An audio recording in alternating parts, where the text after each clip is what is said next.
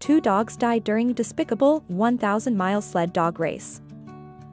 There have been new requests for the annual 1,000-mile dog sled sport in Alaska to be cancelled after 2 dogs passed away.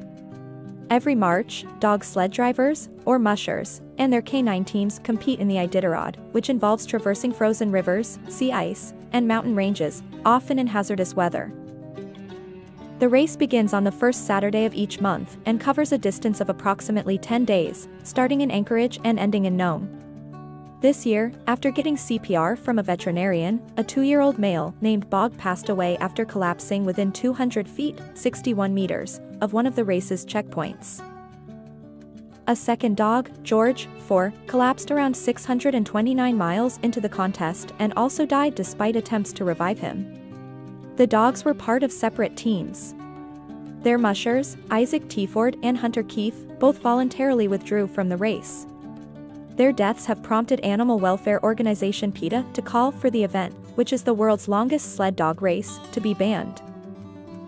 Its senior vice president Colleen O'Brien said, "The death count keeps climbing for dogs who are forced to run until their bodies break down. Also, the human winner can get a trophy while the dogs get an icy grave." PETA is calling for this despicable race to end. The campaign group claims more than 150 dogs have died in the Iditarod since it was first held in 1973. Official data on the number of canine casualties has never been released. The last dog to die during the competition was a 5-year-old female called Ashi back in 2019. After the race, vets found signs of pneumonia. 5 dogs lost their lives and 8 others were hurt in the run-up to this year's competition when teams were inadvertently struck by snowmobiles during practice runs.